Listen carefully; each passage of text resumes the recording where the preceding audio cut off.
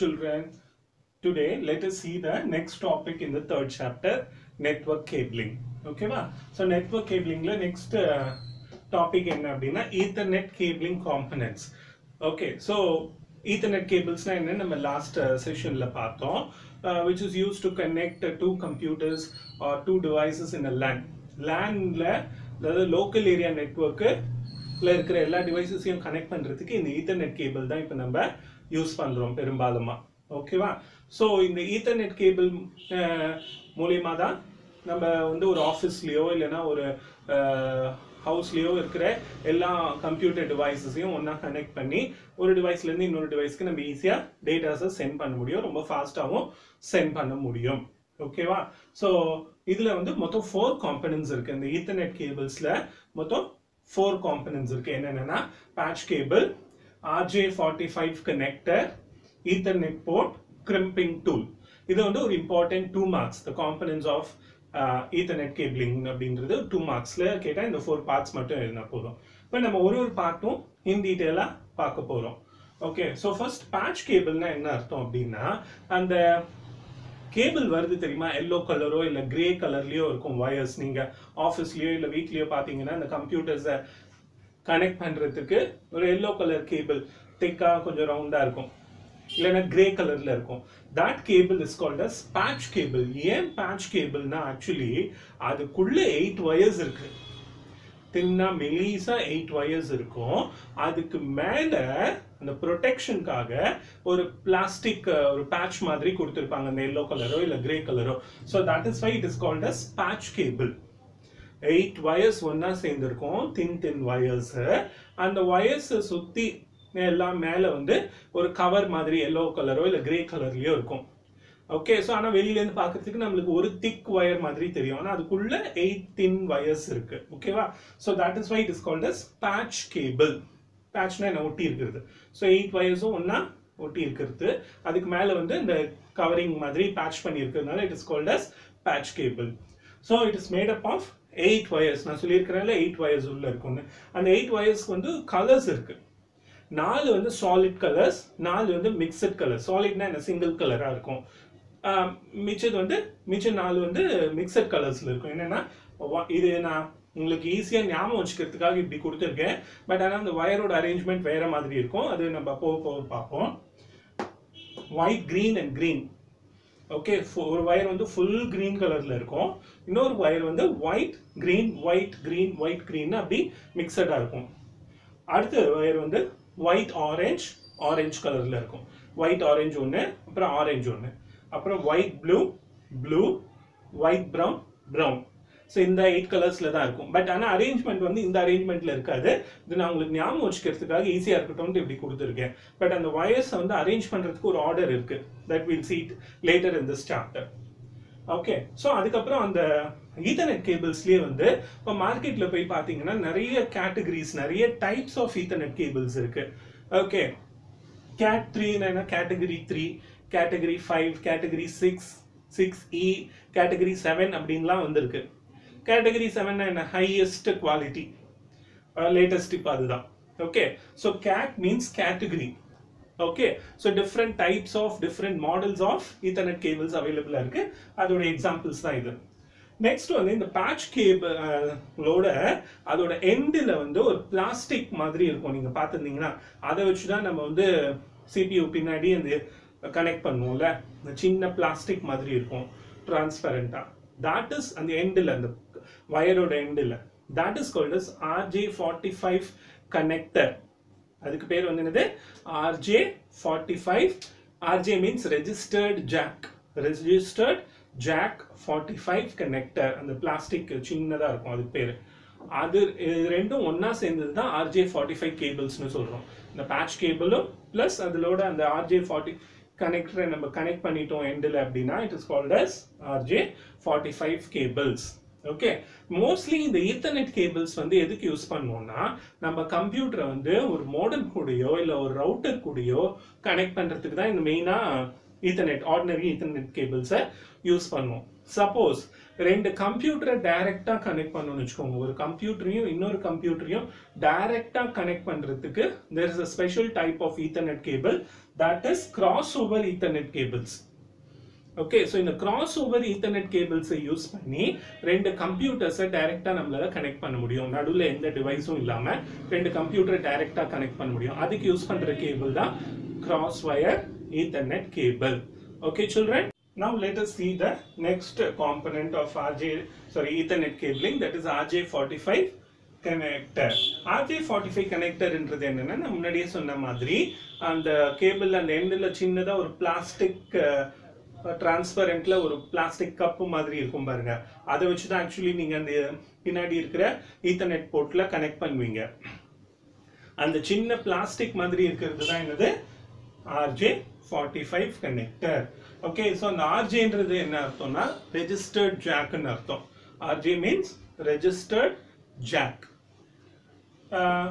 இது ஆக்சுவலி வந்து இந்த ஃபோன் வயருக்கெல்லாம் லாஸ்ட்ல இருக்கும் பாருங்க, டெலிஃபோன் லேண்ட்லைன் கனெக்ஷனுக்கெல்லாம் ஒரு பின் மாதிரி இருக்கும், அதுக்குள்ள கனெக்ட் பண்ணுவோம்ல, அது மாதிரி தான் இருக்கும். ஆனால் கொஞ்சம் பெருசா இருக்கும். இது அவ்வளவுதான்.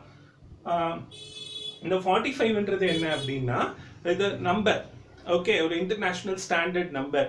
இந்த ஸ்டாண்டர்ட் தான் ஃபாலோ பண்ணணும்னு இருக்கு. இந்த டேட்டாஸ் சென்ட் பண்ணும்போது இல்லை அந்த வயர்ஸை மேனுஃபேக்சர் பண்ணும்போது வயர் இப்படி தான் இருக்கணும்னு ஒரு ஸ்டாண்டர்ட் இருக்கு. அந்த ஸ்டாண்டர்ட் நம்பர் அவங்க ஃபாலோ பண்றதுனால it is called as RJ45 standard.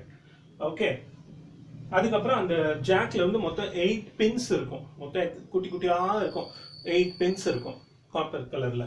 Okay, so அதுல 8 பின்ஸ் இருக்கிறதுனால அதுக்கப்புறம் அது 8 கனெக்ஷன்ஸ் கொடுக்கும். So it is called as 8P8C. 8P8C என்னன்னா 8.8 கனெக்ஷன், 8.8 கனெக்ஷன்ஸ். ஓகே, ஸோ அந்த ஒரு ஜாக்லேயே 8 பின்ஸ் இருக்கும்.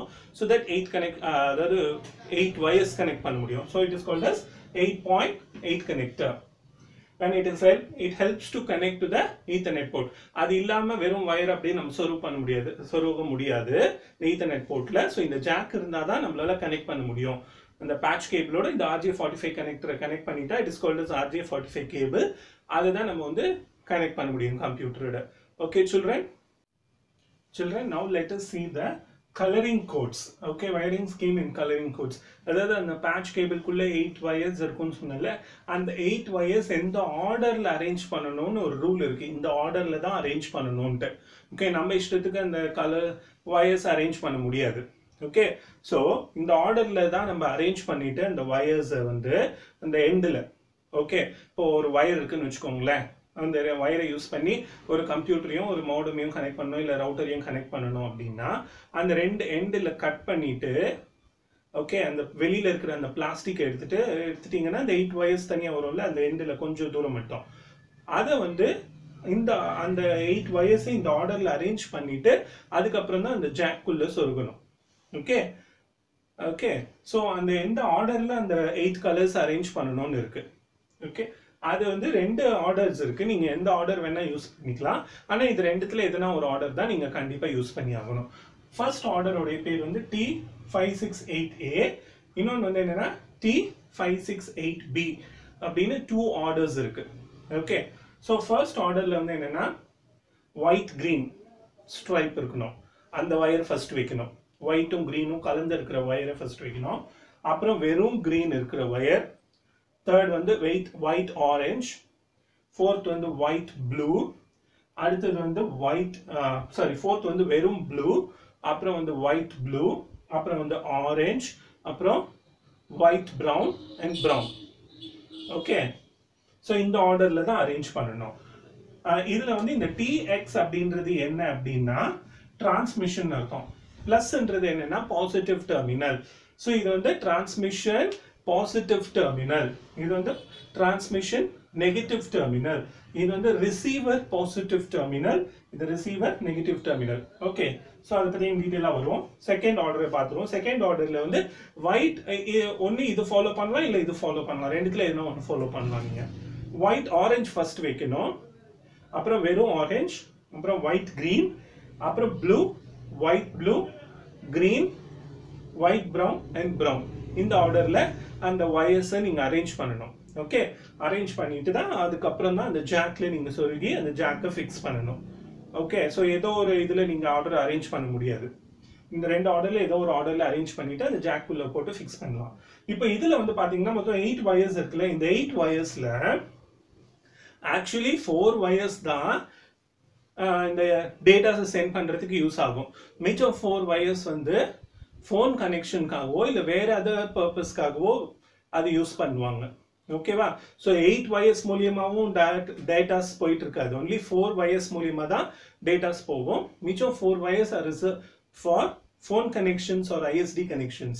அதில் அந்த வாய்ஸ் சிக்னல்ஸ் போகிறதுக்கு அந்த மாதிரி யூஸ் பண்ணுவாங்க மிச்சம் 4 வயர்ஸ். எந்த 4 வயர்ஸ் வந்து டேட்டாஸை சென்ட் பண்ணுறதுக்கு யூஸ் ஆகுதுன்னா ஆரஞ்ச் அண்ட் கிரீன், இந்த ரெண்டு கலர்ஸ் மட்டும்தான். அதாவது இந்த 4 white green, green white orange, orange, இந்த 4 கலர்ஸ் மட்டும்தான் டேட்டாஸை சென்ட் பண்ணுறதுக்கு யூஸ் பண்ணுறோம். Micho 4 colors are reserved for some other purpose. That is, it is used for phone connections or ISD connections. Okay, அதே மாதிரி இதுல வந்து white, orange, orange, white, green, orange. Sorry, green. இந்த 4 colors தான். இந்த 4 wires தான் actually data send பண்றதுக்கு use பண்றோம்.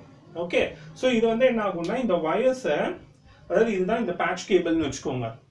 Suppose இந்த இதுதான் patch cable அப்படின்னா இந்த எண்ட்ல கொஞ்சமா அந்த கிரிம்பிங் டூல்னு இருக்கு. கிரிம்பிங் டூல்னா என்னன்னா கட்டிங் பிளேயர் மாதிரி இருக்கும். அந்த கிரிம்பிங் டூலை வச்சு அந்த வயரை ஃபர்ஸ்ட் இங்க எண்டில் கொஞ்சம் கட் பண்ணிட்டீங்கன்னா அது உள்ள இருக்கிற அந்த 8 வயர்ஸ் தெரியுமா? உள்ள இருக்கிற 8 வயர்ஸ் தெரியும். அந்த 8 வயர்ஸை இந்த ஆர்டர்ல அரேஞ்ச் பண்ணிக்கணும். ஓகே, அந்த 8 வயர்ஸ் வந்து ரொம்ப மெலிசா தான் இருக்கும். ஸோ அதனால அந்த வயர்ஸை இந்த ரெண்டு ஆர்டர்ல ஏதோ ஒரு ஆர்டர்ல அரேஞ்ச் பண்ணிட்டு அப்புறம் அந்த ஜாக் இருக்கும். ஃபார் எக்ஸாம்பிள் இதுதான் அந்த ஜாக்னு வச்சுக்கோங்களேன். ஃபார் எக்ஸாம்பிள்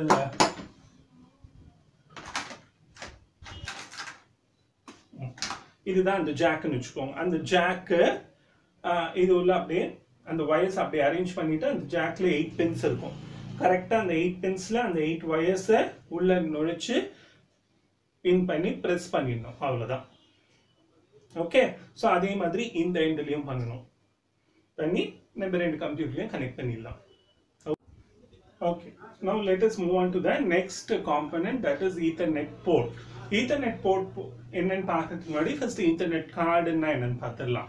ஆக்சுவலி ஈத்தர்நெட் கார்டுன்றது என்னன்னா இப்போ அது வந்து உங்களுடைய சிபியோட மதர் போர்டு கூடயே சேர்ந்து வந்துடுது.